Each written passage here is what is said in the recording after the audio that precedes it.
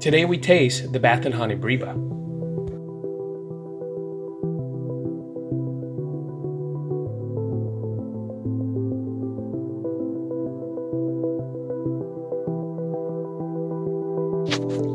So after about 3 years, I finally got fruit on this Bathenjani fig. Now it was a Breba and it was really tiny, so that was kind of unexpected. And it did take a long time, so I wanted to taste this guy for sure. What attracted me to this fig was that it looked really good when I first bought it. However, this looks a lot different from what I bought.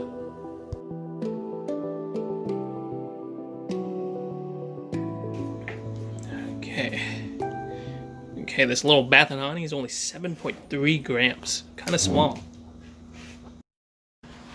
Okay, let's cut open this. This is a Breba on the Bathenjani. And it is small. Okay, so I had to get rid of the kids. They were making too much noise, and there was no way to speak over them. This is the first time I'm trying this Bathenjani Israel fig here. The fig that I have in my hand is actually a Breba, and it's got this kind of a nice, kind of reddish, yellow golden color with an amber pulp. Kind of small though. I mean, it's not bad. Kind of subtly sweet, melon honey type of flavor to it. It's okay. I mean, if I had to rank other figs above it, I would probably put it a bunch above this. So hopefully when it puts out a main crop, the figs will taste better. I mean, originally when I saw this fig advertised, I was like, wow, that's a great looking fig, and that's why I bought it in the first place. So the Breba is just okay for its size. It should have packed a little bit more punch. I got this tree about 3 years ago from a cutting, and this is the first time it's fruited. So hopefully it will get better, and the main crop will be better than the Breba, which is typically the case with most figs. So till next time, check out the score right here.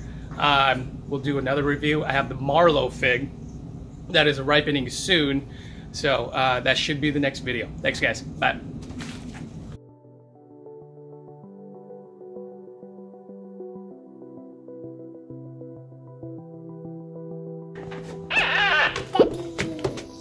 Alright, so let's go ahead and taste this Bathenjani Breba. Hey Nolan, you have to be quiet, okay? Shh. No talking, Nolan, no talking. I will do it, okay? Okay, no, nobody touch it. It's already recording. Nobody touch it. Blakey, stop touching it. Okay.